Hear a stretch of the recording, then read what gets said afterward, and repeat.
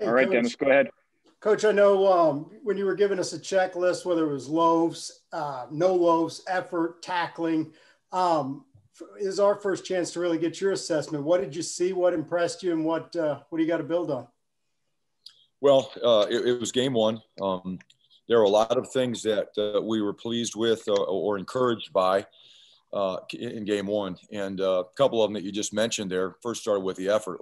We really thought that our guys played really hard in that game. They were ready physically to go. And we executed at a high level. So mentally, we were prepared to go out and execute the defense and do it consistently. So I was pleased with the effort. I was pleased with the execution. Fundamentally, we used our hands. We tackled pretty well for the first game with limited tackling and training camp. So all of those things I'm encouraged by, not happy. We haven't arrived and we're not a finished product by any means, but definitely encouraged by some of the things that we saw from that standpoint. Anwar. Yeah, Coach, kind of playing a little bit off of Dennis's question, when you have, practices is one thing, walkthroughs is another, but then having real game reps and being live is totally different. I'm kind of curious with now working with them in a game, what did you think about, your unit? What did you learn more specifically about those guys that maybe you didn't necessarily see in practices, but maybe they're positives, good or bad, but what did you learn about those guys after the game?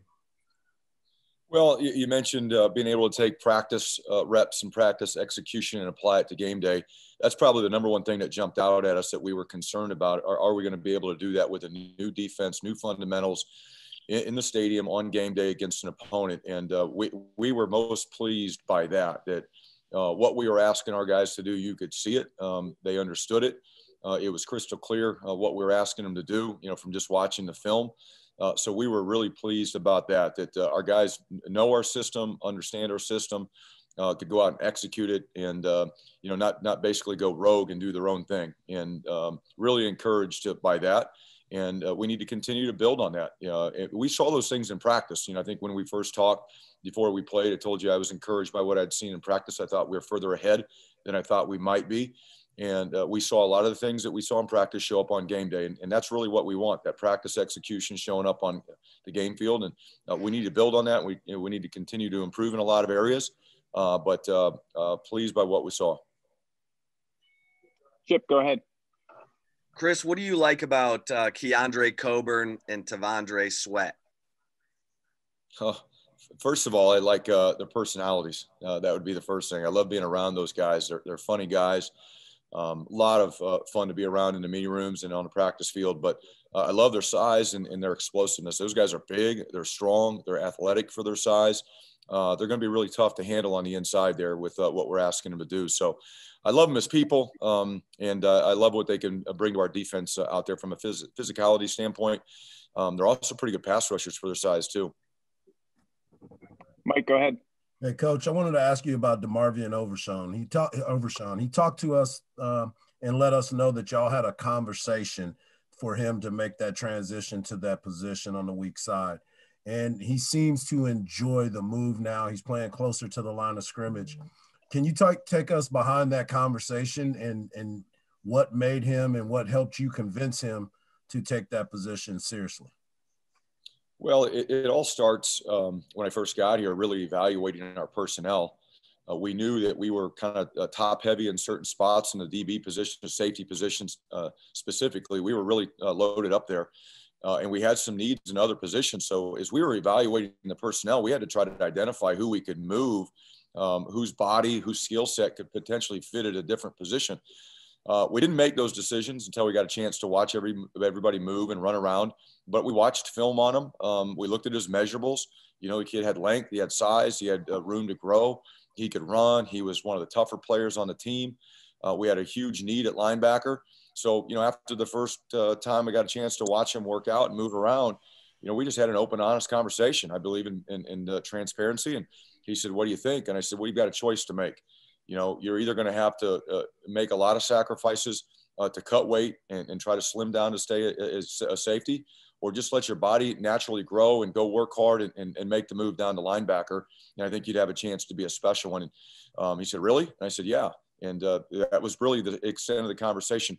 I think back at, listening to him talk, I think in the back of his mind, he knew that at some point would be his future.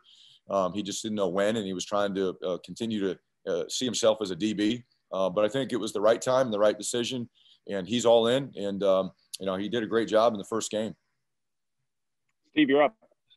Hey, Coach, getting back to the linebackers a little bit. This is, when you're playing a run and shoot type team or an air raid type team, the linebackers' importance has stepped up a little bit more in the passing game. I mean, this seems like a game that DeMarvion should shine for you guys. Talk about how your linebackers are coming along as a whole. Yeah, just playing a team like this, they do put a lot of stress on the perimeter of your defense and the under coverage in your defense. And that's why we talk about needing linebackers that can run sideline to sideline and play out in space. And I think, the Chris Adamoras, the Overshans, the Bendas, the Anthony Cooks, that's why we made the moves with those guys, because we knew we were going to need linebackers that could do that in this league.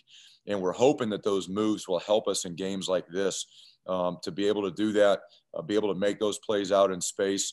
It's going to be a huge test. This is a great challenge for us to go play on the road against an offense that's going to stress a position like this offense will.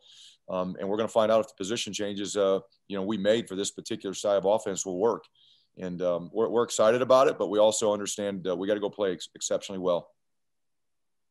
Kirk, go ahead. Yeah, Chris, two-part question. One is Alan Bowman, your typical flinging it Texas Tech quarterback.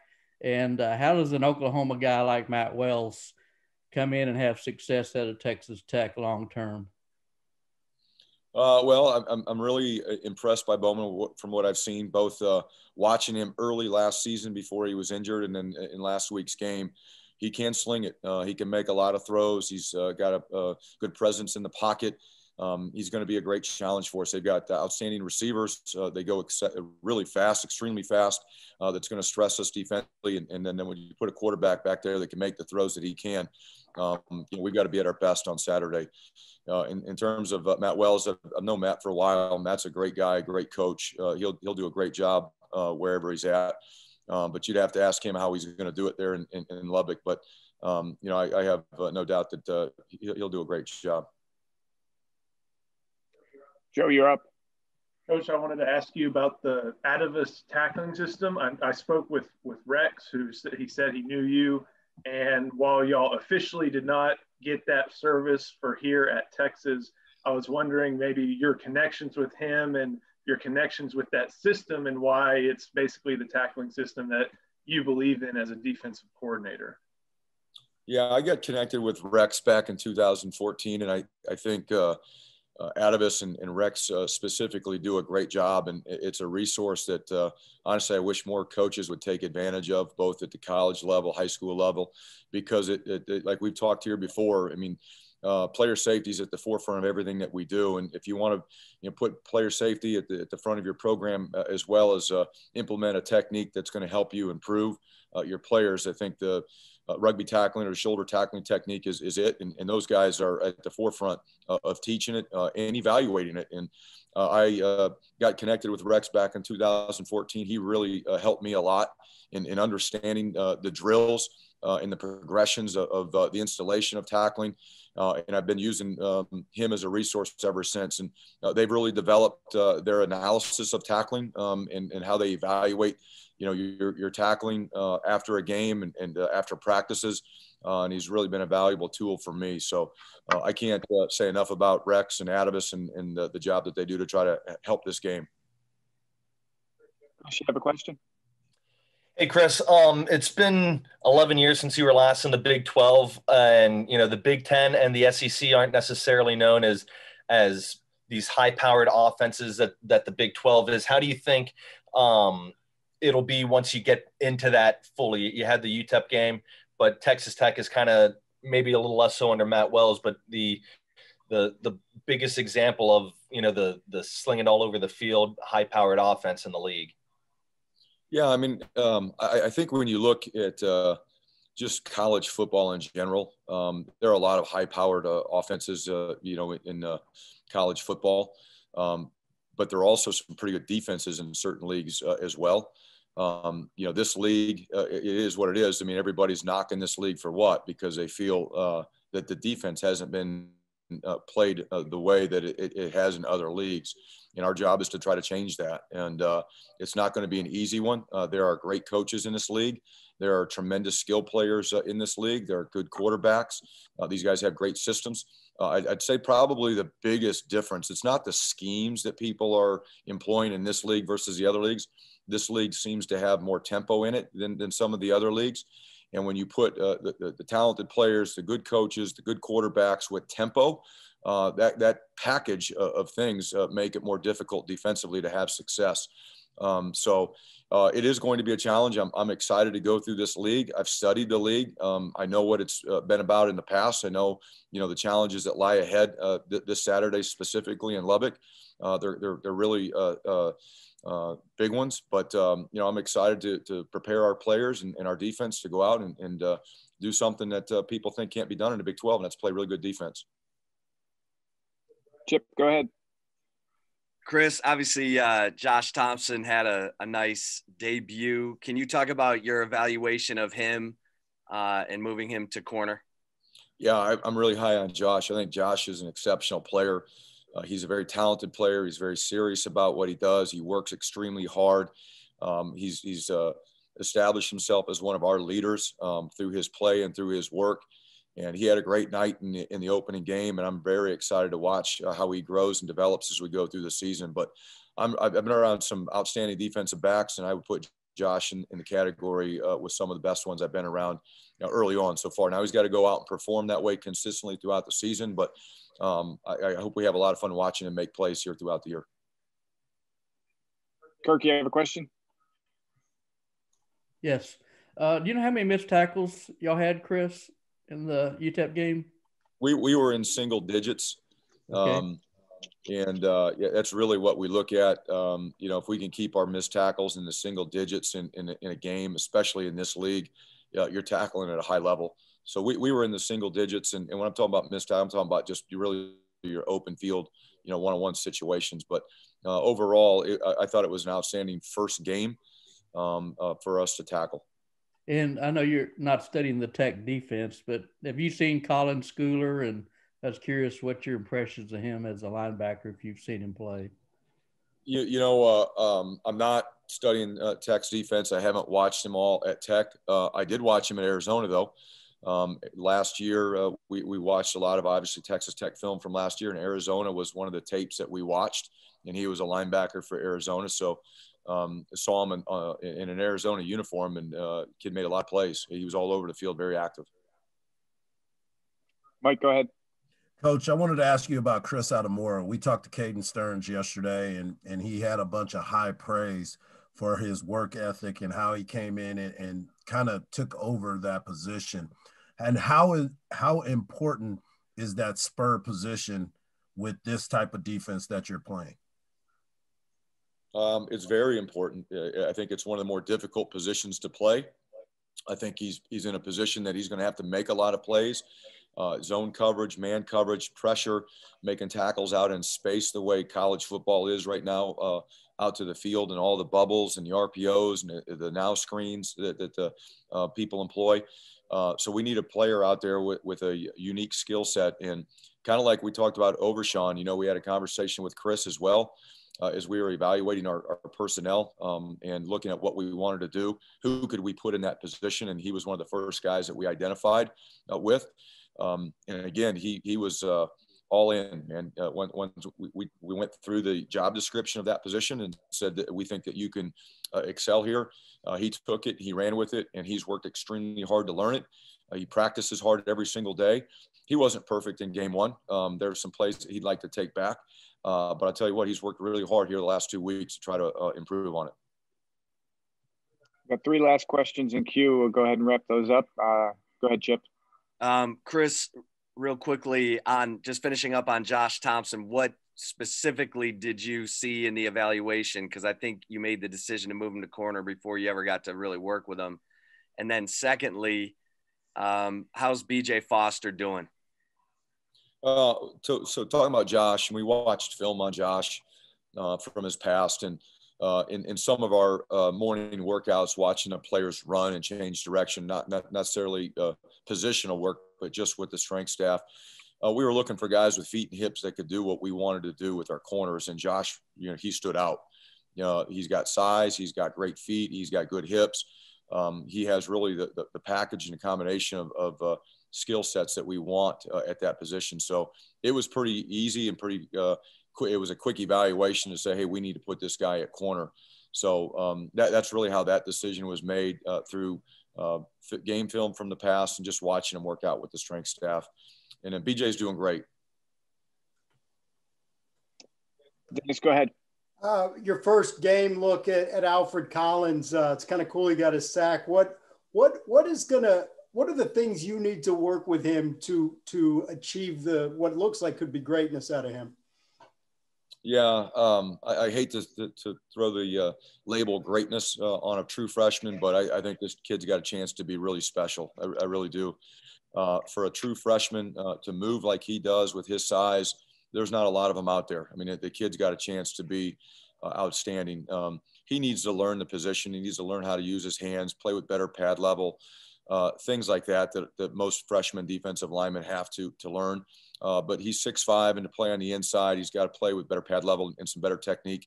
But what we've seen so far, we think he has a chance to be pretty special. He's tough, he's athletic, he's competitive, and I think the sky's the limit for him. He works really hard at it too. Last one, go ahead, Marcus. Yeah, you've already talked about Chris Adamore and Josh Thompson. How much of an advantage was it for you coming into this program to have a lot of defensive backs returning that had, not only played together, but knew the expectations of the program as a whole? Well, it's made it an easier transition to have so many guys that have some game experience and have been around here for a while. They've got really good football IQ. They picked up on things well. Even if we were asking them to do something completely different from the past, they understood it, and they were able to take it from the meeting room to the practice field and last Saturday to the game field for the most part. And that's definitely helped. We're not dealing with a bunch of young players that are inexperienced, never played. It's made it a smoother transition. So we're benefactors of some good recruiting and some good players in those rooms and good coaching. That's usually what it is. You got some good players around you. Coach, have you ever had a quarterback throw for 400 yards, 5 touchdowns in a half, and then say he's pretty disappointed in his performance? And with that said, how does Sam Ehlinger grow under your watch moving forward? I don't know if statistically, I can't remember if we have or not, but definitely having a quarterback be critical of himself after such a performance is, I don't know if that's, getting to know Sam, that's very typical of him and how he's approached his preparation to this point. The second part of that question was, how do you help him move forward? Because he's chasing perfection, it sounds like. Well, you're always looking for ways to improve. And so there's never been a perfect game coached or a perfect game played. And so we're just trying to always find ways to get better, to correct the mistakes that we made. Not everybody's perfect. Maybe it's a misthrow, maybe it's a misread, maybe it's timing, maybe it's footwork. Even though you complete a pass, there's certainly things to correct at times based on where your eyes were, how your feet were, just the little things in the details. And at the same time, there's a point to where you can overcoach guys, to where you can get them thinking too much and that, they're not feeling it out and playing intuitively and in rhythm and confidently. So you have to, as a coach, you have to be careful that, especially when you're dealing with a player as talented as we have, sometimes you got to get out of their way, and that's the balance, of coaching and coaching too much. So you got to know where that is, and we're always trying to make sure that our players are confident. I think that's a critical element of any performer in anything that they do, whether it be broadcast journalism or whether it be playing the piano or playing quarterback. You have to be confident in what you're doing. So correcting, but yet building confidence is that balance that you're always looking for as a position coach or any coach. Brian, go ahead. Yeah, Mike, I actually want to build on that. When you were at Oklahoma State, Mason sort of grew into being Mason Rudolph there. Whereas here, you have a sort of fully developed college player handed to you. And I wonder, what is your personal relationship with Sam like? I mean, do you treat him differently than you would someone who has sort of come into their own on your watch? How would you compare those two as fully formed college quarterbacks? They're all different. Every quarterback that I've ever coached is different. They're all unique to themselves. And how you handle them is the same with regard to being honest and making sure that the lines of communication are open and that you communicate how you're feeling. And sometimes that's good, bad, and the ugly. But it has to be, that transparency has to be there. And it's a two-way street, and he's very good at communicating, and he's a very honest football player. I heard a quote, one of my buddies, former defensive coordinator in the NFL, he said one thing, it was awesome. In a Zoom meeting we had, he said, honest football teams win. And I love that comment. I love that saying or quote, whatever that is. And there's a lot of truth to that. And at quarterback, especially, you have to be honest. What we're in is with honesty is you have to own it, right? You have to own everything that you do. You have to own every mistake. What were you thinking? You have to be honest when you're giving me feedback in between plays, in between series. What were you thinking? I need to know what you were thinking. I'm not here to judge it. I'm here to correct it and get you pointed in the right direction. So tell me exactly what you were thinking. And if it was about last Saturday night's date, I need to know that's so we can focus, your brain in the right space. And so he's very good with that. Mason was very good with that. But they are all different in how they learn, how they see things, how you have to communicate and try to find the avenue that best connects their brain. And we're still learning. It's an ongoing process. It's ever evolving. And I think he's done a great job of, learning my style and being able to, he doesn't have to adjust to me, but at the same time, there's different things you try to think in the same brain waves as far as like anticipating things. And so how I'm calling it or how I'm seeing things, for his ability to quickly adapt to that, I think is awesome. And he's had awesome quarterback coaches. I mean, all the way through from Coach Dodge, to Coach Beck, who did a great job with him, so, my job is a little bit of get out of the way, Bob, you're up. Mike, is there an ideal rotation at running back for you? And maybe on a bigger level, what's the biggest challenge in determining Keontae needs to get more touches right now, Roschon needs to get more touches, we need to get Bijan involved? Like, how difficult a challenge is that as you go through a game to continue a rotation and get the right guys the right touches at the right time? I think that's the benefit of having an awesome running back coach in Stan Drayton is I don't have to get too involved in that. I let him manage his guys, let Coach Coleman manage his guys, and same with Coach Bulware. You obviously want to, if the guy's running the ball really well, you want to continue to feed the hot hand, so to speak. And I think that's important. You want to try to create rhythm, and it's hard to go 1Z, 2Z, pull them and play the other guy 1Z, 2Z, and nobody's really getting into the flow. And then, so you're staying fresh. You're trying to create rhythm. There's a balance. And we're fortunate to have really good talent in that room, but also good teammates as well. And that's an important element of it, because if they're not good teammates, then it makes it really, really hard, right? Because you're afraid of shattering an ego and having to deal with all the repercussions that vibrate off that negativity. So if you have unselfish players, that's the key, and that's what we have. So if they continue to stay unselfish, it makes our job easier. Then we just kind of feel it out. And I don't think there's I don't think there's a formula out there. I think you lean on an expert like Stan and Coach Herman. You know, his input as well is very important, and then you go from there. And I don't think you overthink it either. Jeff, go ahead.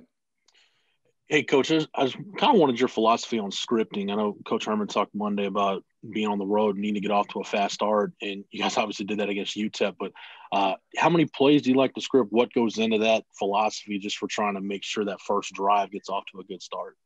Yes, sir. Great question. It's a fluid process, and you want to have your starters rep several times before you hit the field Saturday, and to give your players the list of those plays so they can review in their own time, whether it be on the bus ride or the hotel room. So you want to make sure everybody knows and everybody's on the same page with those openers, because you want to try to gain momentum and score on that first drive. Very, very important. You know, I like to go even further than that and talk about what our first third down call is going to be, our first short yardage call. You know, hey, if we get the ball on the 40-yard line on the left hash, this is what we're thinking. This is the situation where we're thinking about running the reverse.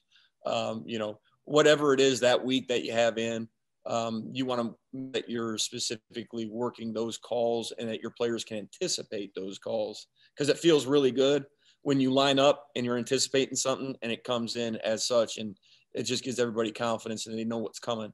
You know, you don't want to be surprised, you know, and that's not good. There are times to do that, and I think that's more about spring ball and fall camp, to where you're trying to initiate a little bit of how are they going to react when I surprise them with a call or a certain situation.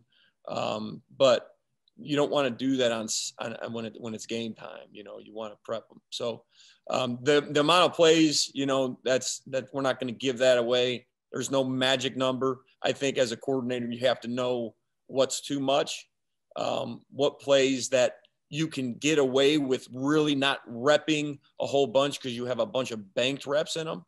So, you know, do we really need to run play that we've been running since day one at camp, and we've got a ton of banked reps in it, maybe just hit it once or twice that week and you feel very confident, so you don't surprise your players with that call. But repping that play may be a little bit redundant and wasting legs and all that sort of thing. So there's no magic number to it, but you have to understand that less is more, always will be, always is. At the same time, flexibility to adapt to in-game adjustments that's always got to be a part of a good game plan. Has the ability to adjust, right? And so within that game plan, you've got to be able to make certain calls and certain adjustments and have your guys ready and have those discussions on Tuesday and Wednesday and Thursday. So Saturday, it's not brand new. You know, you're not really wasting brain space with that. Sometimes you can be occupying brain space, which means you're taking something out, you know, where they're forgetting a base rule that they know, but it's just too much thinking going on. So if you add, you have to subtract. But at the same time, you've got to educate your guys throughout the week of, hey, if this were to happen, this could be something that we talk about on the sideline. If this were to happen, this is something that we could get to. No need to worry about it now. But do you understand what I'm saying when I say this? And I hope that makes a little bit of sense. Those are important conversations to have, and that's why they give us meetings, and we need to utilize them. Hey, Mike. Chip, go ahead. What did you like? What didn't you like about your offensive line in that UTEP game? And what stands out about Brendan Schooler? I think our offensive line was very good for the most part, with not allowing any disruption. We were headed up consistently, so there was minimal missed assignments. I like that part of it. I also like our focus and our awareness of tempo. I think a lot of times offensive linemen are the hardest to convince to go fast, but not with this bunch. They're asking me for tempo. So that's a really, really healthy sign. And I love that about that group. Schooler, he's fast, and he's got really good speed. He's a quick study. So he'll be able to improve, I would say, by leaps and bounds, knowing that he's only had, I don't know how many, 14, 15 practices in, and the rest of them have had triple that. So he's only going to get better. Great kid. Chris, go ahead. Hey, Mike. You guys go off for 1,000,000 yards and 1,000,000 points in the first half against UTEP, and I know obviously with a senior quarterback like Sam, he knows to manage expectations. But do you, as the offensive coordinator, do you have to kind of manage expectations for the entire offense and let them know like this isn't always going to be the norm, or do you want them to think that they can go out and do that against anyone?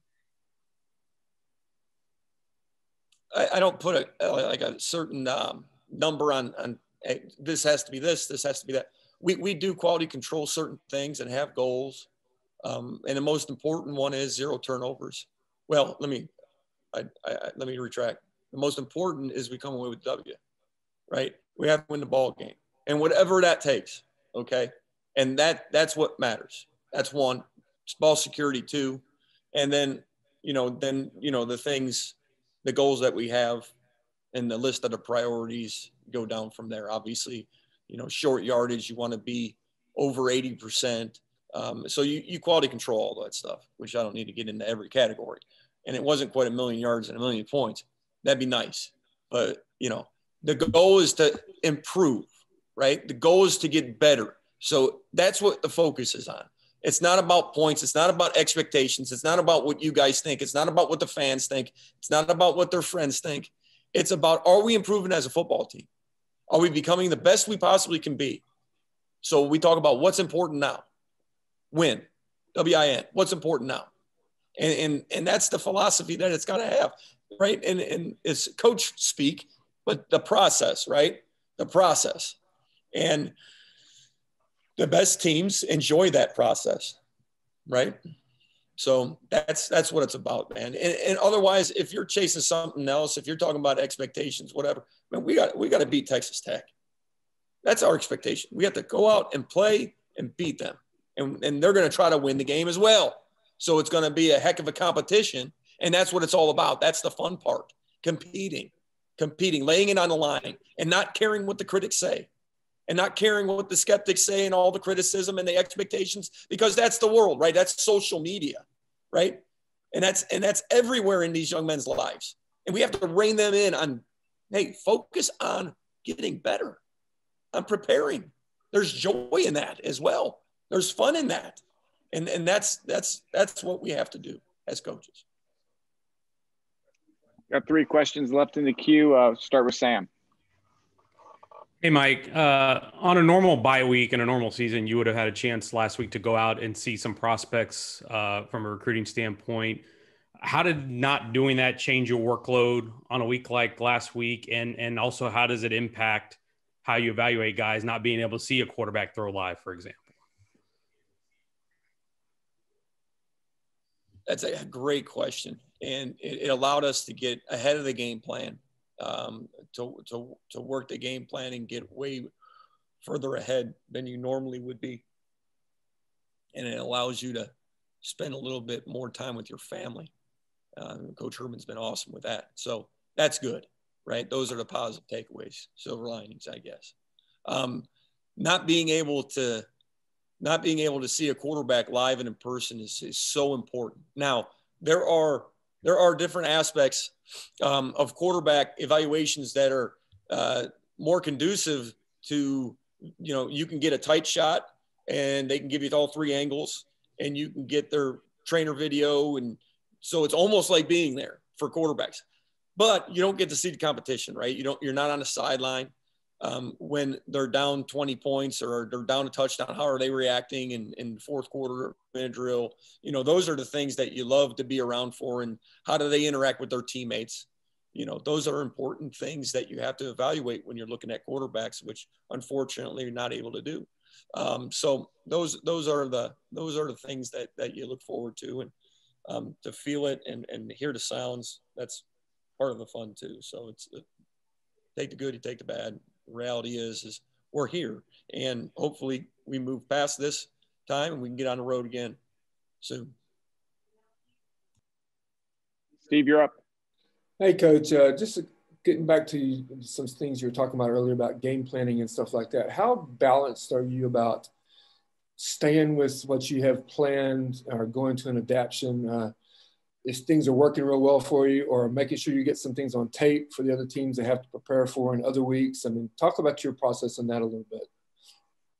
That's an interesting topic that you bring up, and putting things on tape for other people to defend. To do that, you got to make sure that it's helping you also win that current ball game. So you have to be very smart with that. If that's your intent, it should be a scheme or a formation that is also helping you build a victory in that particular ball game. But that is an avenue of thought that you can go down. Please help me understand your question a little bit more when you're talking about the first part of that question. Well, you if you know something's working and you're running the ball to a certain guy to a certain side of the field, or off a certain route tree or something with you're doing on offense, or are you prone to just stay with that until they stop it, or are you trying to get what you have in the game plan into the game? Great question, and I apologize for making you repeat it. So you want to keep them off balance. So yeah, there's part of you that just wants to continue to keep on hammering the play that's working. There's no question about it. But the reality is defenses are going to adapt real quick, and they're going to adapt fast. So it's usually, okay, what's the counter?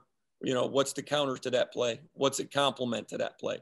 And that's anytime you have a play A in. You don't want to have play A and play B, play C, play D, and so on. If you have play A and then play A1, play A2, play A3, so you're playing a play off a play. And now you have a series, and now you have something that complements, and you have defenders in conflict. Very important to establish that type of balance, uniformity, whatever. That's a system. And that's what we try to do for the most part. There's also going to be some situations where you're running a few plays that don't really tie in with everything. That's going to happen as well. The most important thing is that the problems, because there's always problems. What's the problems with this play? Well, it's whatever, safety blitz, right? This play, we're vulnerable here. If you go into it, I see a nice play on TV. Oh, great. Let's run that because it looked all fancy schmancy, right? Well, you take that play. Do you know the problems to it? If you don't, you have no business putting it in. You have to know the problems to either get out of it or to attack it, right? Or to solve it. So that's kind of like a rule of thumb as you're instituting these plays. Have it packaged, have complementary plays. The defense is going to quickly adapt. What's the counter? And where are the problems? So that goes all into the thinking. Great question. Last question, Jake, go ahead. Hey, Mike. Josh Moore had quite the first game. When you first met him, what did you learn about, his desire to move past some of the things from last year and just get back out on the field and start playing and do things like he did in game one? I missed the first part of it. Are you talking about Sam? No, Josh Moore. Oh, I'm sorry. Josh Moore. Josh loves playing the game. And Josh is building a lot of confidence with how he's playing. So he had another great week of practice this week. I think you're going to continue to see him get better and better. He likes to compete, man. You can see that in his eyes, and he's a great young man, and he's taking it all in. He wants to be good, and he's making improvements. So, the best is yet to come with him. But I think that he has a lot to prove. He has a lot of confidence, and he's one of those guys that can't wait to show you again this weekend. So he's fired up.